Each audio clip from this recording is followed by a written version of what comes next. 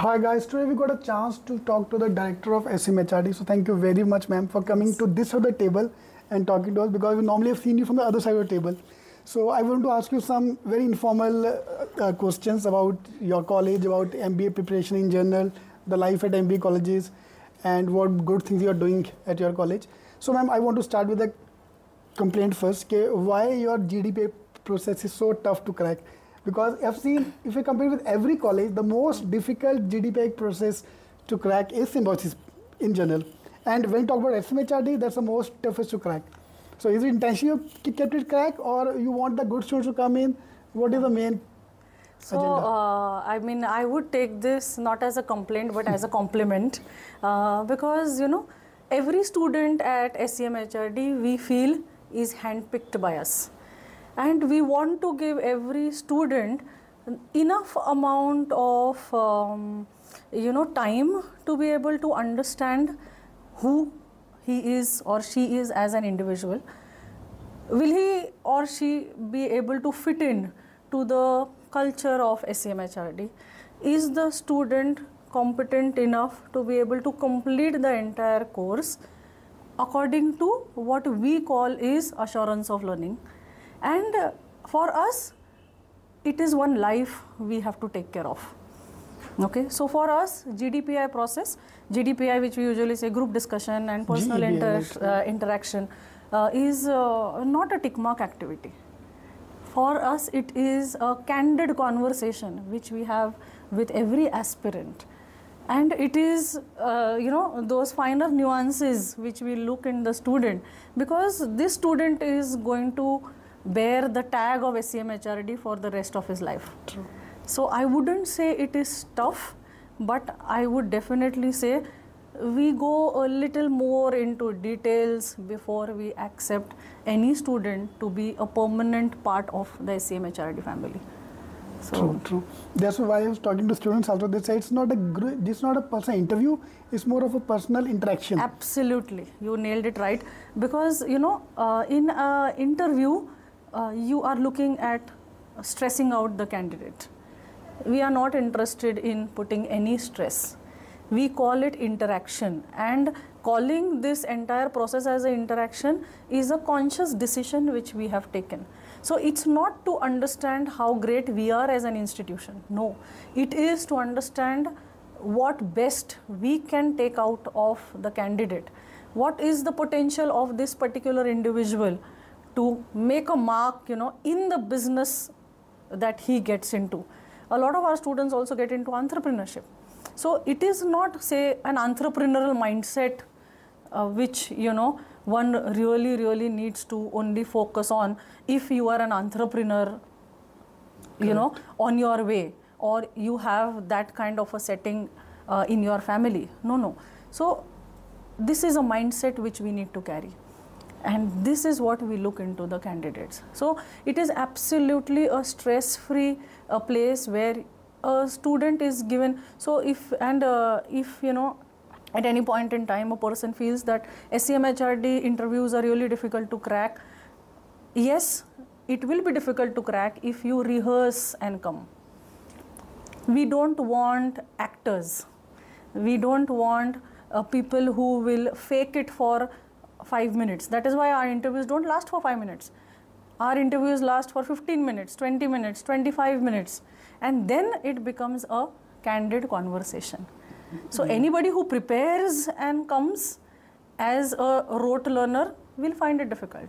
Anyone who genuinely has a conversation with the person who is interacting with you will definitely be able to crack it. Correct. And can be easily caught when he is lying, or when his trained words are speaking, his tone will change. Yes.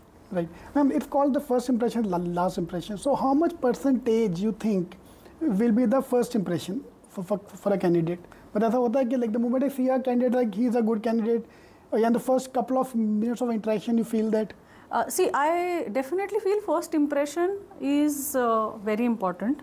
But that's not the only important thing. Right. Yeah. First impression just helps me build the conversation.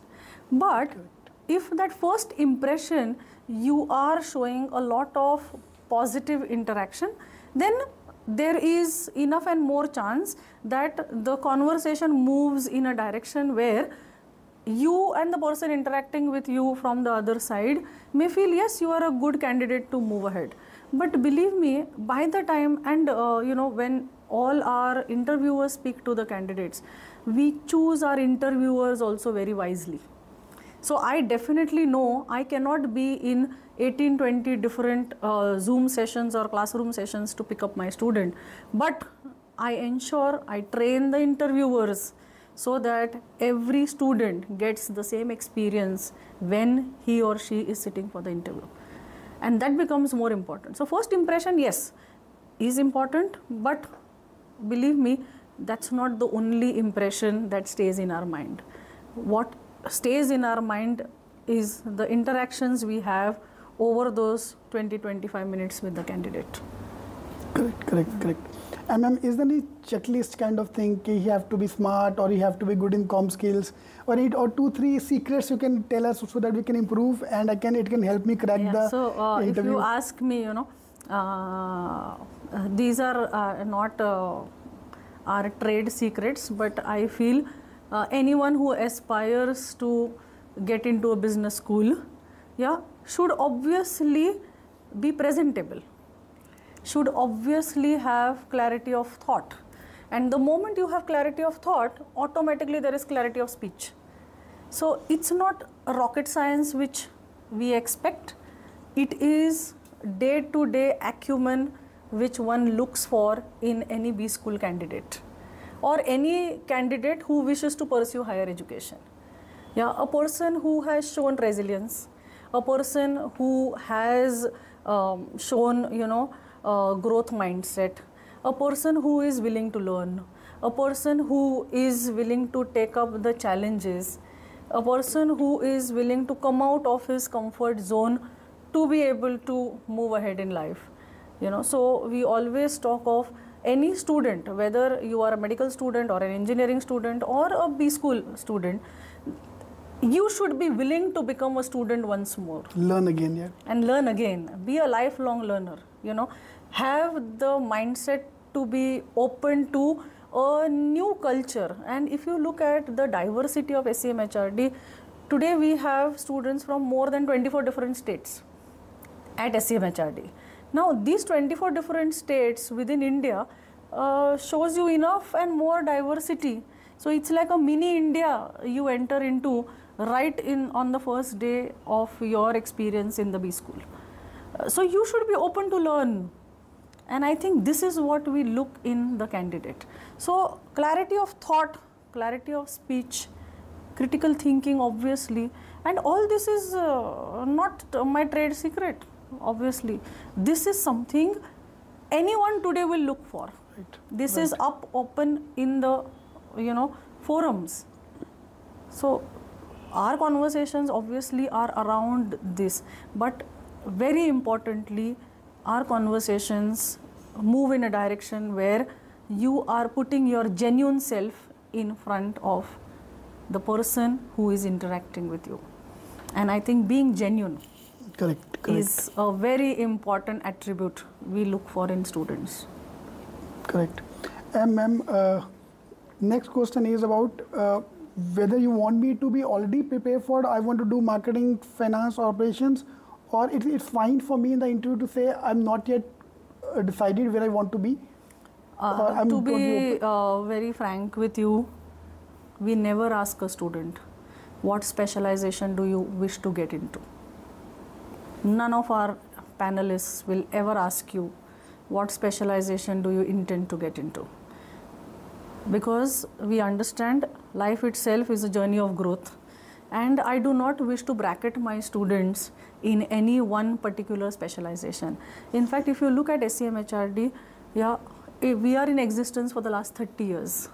And if you look at the degree which we give, our degree says Master of Business Administration. It will never bracket you saying HR, finance, marketing or operations. We never do that. And today we talk about the new education policy where there is no question of bracketing students. Correct. You have enough and more potential. And I practice psychometry and I live psychometry every day. And we always have seen, you know, interests evolve. As a student, we would have seen that you wanted to get into something in the first year, and maybe second year you want to do something very different. In fact, if you look at Symbiosis International University, we have 8 faculties at the university. One of the 8 faculties is the Faculty of Management. Under Faculty of Management, SCMHRD is one of the most prominent B schools. Correct. Now, at the university, we boast of having a multidisciplinary education. And so if we are so keen on multidisciplinary education, we are absolutely fine when the student comes and says, look, I have still not decided. So it's fine from a student's point of view. Absolutely fine. Because if you decide and know everything, then why do we need SCMHRD? Correct. Yeah. So it's very important that you just have an open mindset. You understand what all opportunities an institution can bring your way, and then take a decision. Right. And one unique thing I would like to tell about the SCMHRD curriculum, so I am into higher education for the last 22 years. And a lot of times I have seen B schools, you know, immediately in the first semester itself, they ask the students to get into various specializations, which we strictly avoid. At SCMHRD, first semester is business literacy. In the first semester, student is given enough and more exposure of all the specializations. He is given enough and more exposure about leaders in various specializations.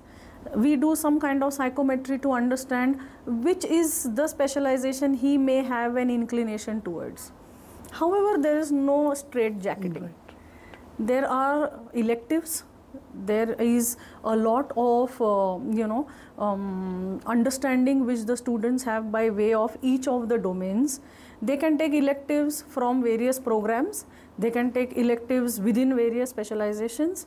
And it is like a multidisciplinary approach within the SCMHRD framework which we've tried to build in. And my students, obviously, I do not want any student to be in that particular domain all his life, because all of us know if you want to go ahead to a VP level, CEO level, or even own a company, you should know everything. True. HR, marketing, finance, operations. We don't bracket our students, and we will never do it. And I feel all these brackets are there for the first 3 to 5 years. After 5 years, nobody even knows कि मैंने क्या कर रहा हूँ और क्या किया था. Absolutely. Correct. Now, ma'am, there are 3 programs in our institute, and me as a student normally get confused कि मैं यहाँ apply करूँगी वो apply करूँ. So if they ask me, I normally say कि तीनों apply कर दो. So is this a good advice to apply for all the 3 programs? And first of all, we'll talk about all the 3 programs, what these 3 programs are, and then we go into that part. So yes, SCMHRD has 3 programs, but I don't think the student needs to be confused about it. Our first program is a program which we started SCMHRD with, and that's the MBA program, you know, where we have specialization in HR, marketing, operations, and finance. Here, if you see, we don't have any criteria for work experience as such. You know, a student from any discipline and a student from any kind of work experience, whether you are a fresher or you have some kind of work experience, everybody is free to apply for this particular program.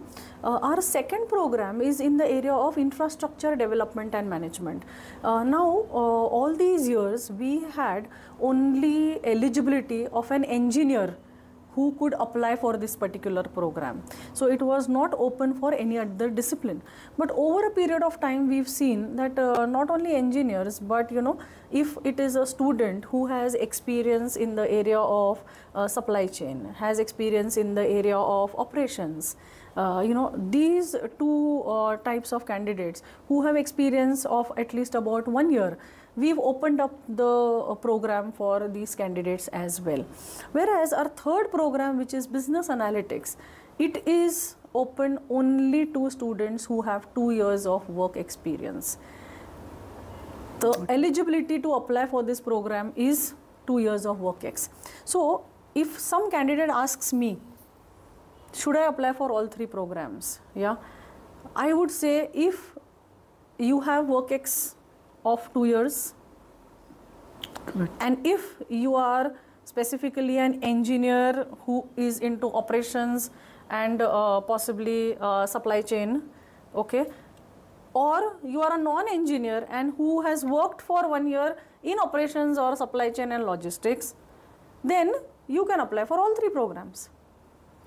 But when you look at the focus of each of the 3 programs, yeah, the first program will give you a MBA with some, with electives in the area of HR, marketing, finance and operations. And we have as an institution taken a conscious decision of not giving business analytics as one of the electives in a regular MBA program, because for us business analytics is a serious program with professionals who are who already come in with the business acumen, who come in with the business literacy, and are consciously taking a decision to venture into the field of business analytics. And in SCMHRD, I think we have the first mover advantage, where ours is the only program which will ask you for 2 years of work experience before you enroll for a business analytics program. And that work has to be related to BA or no, that is not the requirement when it comes to relating to that particular domain. What we want is somebody who has seen business, and then it becomes very easy for the person to relate to the analytical piece of it. Right. So yes, if you ask me, I would say yes, apply for all 3 programs. If you fit into the eligibility of all 3, apply for all 3. Because as I said, we don't straight jacket, and ultimately once you are a part of SCMHRD, you then see the spectrum of diversity which exists on campus. You are able to interact with freshers, you are able to interact with engineers, you are able to interact with experienced students. And imagine in SCMHRD we have so many students every year who become a part of our alumni base. And you getting into that alumni base and you getting into that network, that itself is great. And we have 14 committees on campus. These committees are not program driven. These committees are SCMHRD driven. So automatically, if you get into if you are a part of these committees, you get to interact with so many different types of individuals. So if you want to apply, if you are eligible for all 3, I would suggest definitely you should apply for all 3. And when the jobs are common, the placement cycle is common. So then it does not matter whichever area I go into, wherever my interest lies, I should go for that area. Absolutely. And we encourage that. So when the company comes on campus, they are open to hire from any 3. They can choose. So if you see our cohorts for all the 3 programs also, company definitely is open to hire from all the 3. In fact, companies have started to value that SCMHRD is the only institution which has actually started a program in the area of infrastructure development and management. See, we had SDGs which started actually people started to talk about it since 2016 and 17, and we say by 2030 we should be able to fulfill the SDG goals. We started infrastructure development and management in 2011. And that is the time we said we should have talent which will contribute to a developing country like India. That was our vision, and we didn't want to make it a big program. We said, no, 40. Our cohort, we wanted to concentrate only on 40. But the program demand improved and we said 60. And we have made it a point to say, no, these are 60 people whom we want to train in this particular domain. And then we, in 2017, we added a program in business analytics, which was again the need of the hour. In fact, when we added business analytics, we had started a postgraduate program in business analytics, as a 1-year residential program. We got insights from the industry saying, why don't you convert this into a 2 years MBA? And in 2017, we consciously converted it into an MBA program. And so companies are more than willing to look at talent from all the 3 programs. And they really appreciate this fact that not only a marketing, HR or a finance operations person, but somebody who can get into infrastructure development. And you see the budget that has been given for infrastructure now. And I'm really very happy and proud that my student is contributing towards this particular domain. So companies are happy, we are happy. Correct. My last question revolves around MBA is obviously set, the industry is set. We're now in a stable phase of MBA. So the question comes, what next? So it can be skill-based programs, it can be MTP programs, or a tailor-made program for various organizations, or an online MBA. So is there any kind of a future in that, or are you doing any kind of a plan to have these kind of things in the future? See, what we first believe in is do the best in what you have started, and that is our first priority.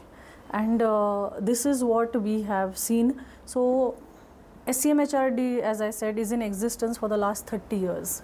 Yeah, if you look at the mandates of the university and the UGC, AICT, there are NAC related mandates, and as we are a part of the university, the Symbiosis International University, we definitely get on to this cycle of NAC.